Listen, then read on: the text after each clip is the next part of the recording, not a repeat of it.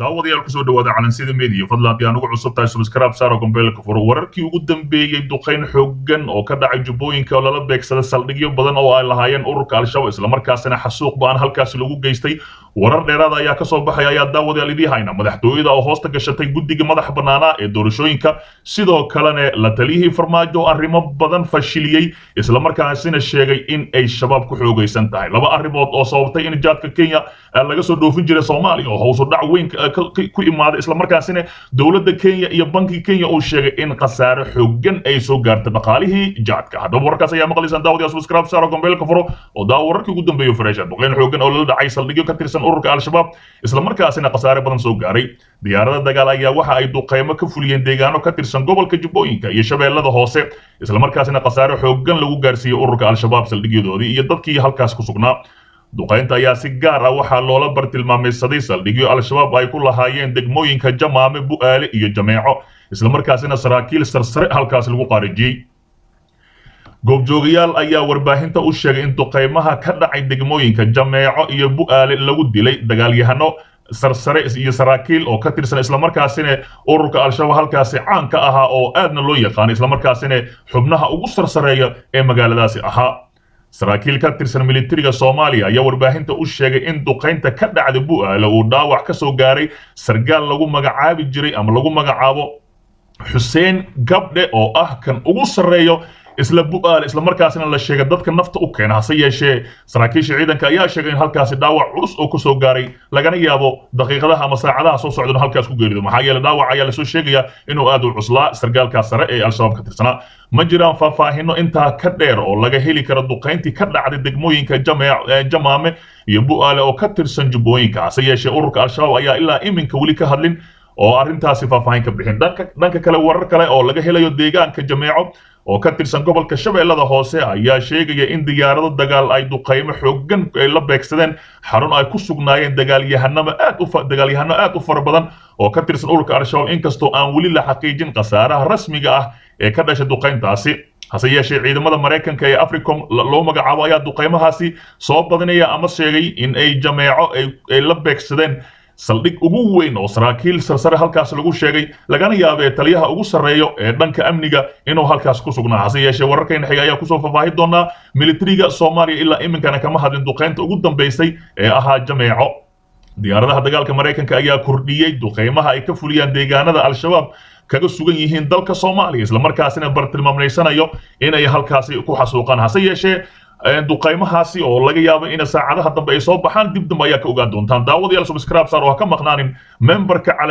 calansida ee halkaani ka midka ah sidoo kale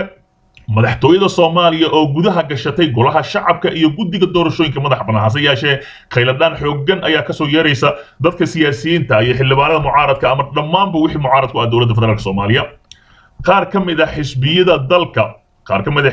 dalka ka jira ay siyaasiyiinta magaalada Muqdisho ayaa sheegay in xukuumadda Soomaaliya iyo madaxtooyada ay gudaha gashatay guddiga madaxa bannaan ee doorashooyinka qaranka guddiyada golaha shacabka iyo guud ahaan xildhibaanadii golaha shacabka ee baarlamaanka Soomaaliya guddiyadan iyo golaha shacabka ee baarlamaanka Soomaaliya ayaa hadda ku shaqeeya gudaha xarunta madaxtooyada Soomaaliya waxaana la sheegayaa in ay aad u adag tahay in lala kulmo iyo warbixinta laga helo xafiisyadooda hase yeeshee waxaaba aad u adag la leeyahay madaxtooyada Soomaaliya in la galo hase yeeshee lala kulmo guddiyadaasi dhibaatadooda waxay u muuqataa in gudaha la gashtay loona yeerin doono sida ay shaqada u qabanayaan mana jirto qof ama xisbi la kulmi karo ayuu yiri Dr. Axmed Nuur Xasan Daawud oo ka mid ah siyaasiyiinta ugu caansan magaalada Muqdisho golaha shacabka waa hay'adda ugu muhiimsan dawladnimada Soomaaliya haddase waxay gudaha ugu jirtaa ama gacanta ugu jirtaa xukuumadda waxa aan loo yeerin kama hadlaan ayuu hadalkiisa sii raaciyay Dr. Axmed Nuur haddaba filla Soomaaliya iminka waxa ku sugan ra'iisul wasaare Xasan Cali Khayre wayna adag tahay sidii loo gali lahaa hore qaar ka mid ah xisbiyada dalka ka jira ayaa sheegay in aysan awood u lahayn in ay la kulmaan guddiga madax bannaan ee doorashooyinka qaranka halka sidoo kale guddiga uu sheegay in aysan haysan xafiis ay ku shaqeeyaan ayna adag tahay in loogu yimaado xarunta filla Soomaaliya isla markaasina aad loo adkeeyo ammaankeeda waxase yeeshee oggolaasho aan la'aan la geli karin halkaasi dhinaca kale la taliyaha farmaajo al-shabaab waxa ka muuqato laba arrimood oo muujinaysa inay dawlad yihiin ay aad ugu xoogaysteen dalka Soomaaliya tan iyo intii xukuumadda u hayay madaxweyne farmaajo xuseen macallin maxamuud la taliyihii hore ee amniga qaranka Soomaaliya maxamed cabdullaahi farmaajo la talin jiray ayaa ka hadlay xaaladda amniga ee dalka Soomaaliya gaar ahaan magaalada Muqdisho xuseen oo waraysi siiyay idaacadda kulmiye ee magaalada Muqdisho ayaa waxa uu ka hadlay canshuuraha ay al-shabaab ka qaadaan ganacsatada Soomaaliya iyo dhibaatooyinka laga dhaxli karo arrintaasi la taliyaha amniga qaranka ayaa waxa uu sheegay in al-shabaab ay ku xoogaysteen magaalada Muqdisho iyadoo golaha dal iyo gobolada dalka Soomaaliya isagoo sheegay in qaab dawli ah ay dadka lacag uga qaadaan waa sida uu hadalka u dhigay hase yeeshee aad ugu xoogaysteen dalka Soomaaliya isla markaasina sidii dawlad ahaan ay u shaqeeyaan al-shabaab waa dad dili jireen weeraro waa geysan jireen balse haatan waxay bilaabeen qaabkii dawladnimeynta oo ay gaarsiiyeen meel kasta oo dalka ka mid ah laba arrimood ayay xoojiyeen oo dawladnimadeeda aas-aas u ah sida canshuurta dawladda qaado oo kale xukunka iyo cadaaladda ayuu yiri xuseen macallin oo maxaa yeelay nin kastoo guri ka cabanayo al-shabaab ayuu xukun u doonanayaa isla markaasina gurigiisii ayaa soo furihii loo keenayaa si dhib la'aan ah loo soo xukumaya wuxuu sheegay in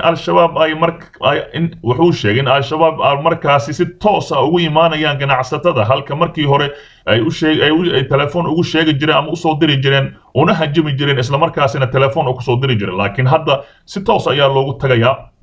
qof socdo ayaa u tagaya nin ganacsada ah wuxuu leeyahay aniga xubin shabaab ah lacag ayaa laga rabaa halkii shalay telefoon la isugu soo diri jiray hadda waxaa timid toos waana joogista Muqdisho ee al-shabaab ayuu yiri xuseen macallin la taliyihii hore ee farmaajo sidoo kale la taliyaha amniga qaranka ee madaxweyne farmaajo ayaa sheegay in ay hoos u dhaceen weeraradii al-shabaab ay ka geysan jireen magaalada Muqdisho taasi ayuu ku amaanay oo kaliya halka intii kale uu sheegay dawladda inay ka gaabisay ama dawladnimada looga badan yahay ee dhanka al-shabaab canshuur qaadista ugu badan tahay dawladda Soomaaliya ayaa waxa uu ugu baaqay inay wax ka qabato habka cusub ay dadka lacagta ugu qaadaan al-shabaab isagoona sheegay in ay shabaab aad ugu xoogaysan yihiin hase yeeshee ay ka gaabiyeen weeraradii joogtada ah ay ka geysan jireen magaalada Muqdisho iyo maaragtay gobolada dalka dhamaantood dhinaca kale haddii aanu eegno laba arrimood oo hoos u dhac weyn u keentay dawladda Kenya qaadkii Soomaaliya u keeni jireen dawladda Kenya iyo ganacsatada qaadka ayaa si weyn ugu walaacsan hoos u dhac ku yimid jaadkii loo soo dhoofin jiray Soomaaliya kaas oo dawladda Kenya iyo ganacsatada jaadka ka heli jireen lacago aad u farbadan isla markaasina khasaare weyn soo gaartay waxaa muddooyinkii la soo dhaafay hoos u dhac ku yimid jaadkii badnaa ee Kenya u soo dhoofin jirtay Soomaaliya waxa ayna taas sababtay in hoos u dhac weyn oo ku yimaado dhaqaalihii Kenya ka heli jirtay dhoofinta jaadka ee dalka Soomaaliya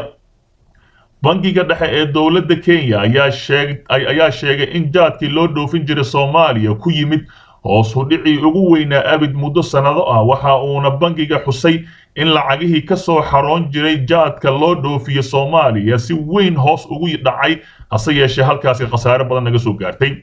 gudoomiyaha ururka ganacsatada qaadka Kenya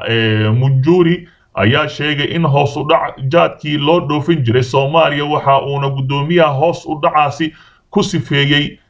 sabab uu noqdan laba arrimood oo kala ah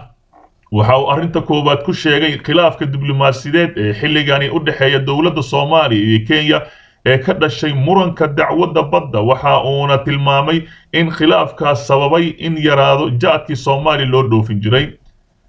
ninka lagu magacaabo gudoomiyaha Kimathi Munjuri ayaa sidoo kale sheegay in arrinta labaad ee hoos u dhaca keentay jaadka loo dhoofiyay Soomaaliya ay tahay abaarta ka jirta qaybo ka mid ah dalka Kenya oo xusay in hoos u dhigtay wax soo saarkii jaadka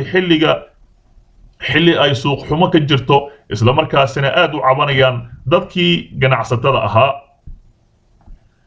waxa uu sheegay in gudoomiyaha ururada ganacsatada jaadka in subaxyada qaar ganacsatada Soomaaliyeed ee jaadka dhoofisa ku soo wargeliyaan in aysan jaad badan rabin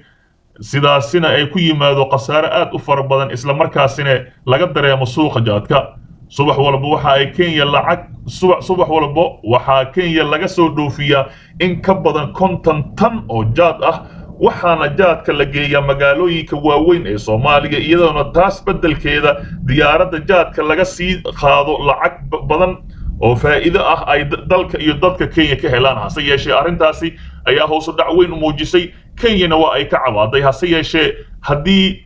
arinta dawladda Soomaaliya ay si toos ah cunaqabateen u saarto ama ay joojiso ma dhici karo hadda oo la leeyahay ganacsatadii oo kaliya ayaa subax baajisa inay jaadka yareeyaan ayay saan u cabaadayaan halka naga daawanaysa waa calansida media fadlan subscribe saaro gombeelka furo oo daawo wararka ugu dambeeyo xiiso leh oo kamid ah memberka calanside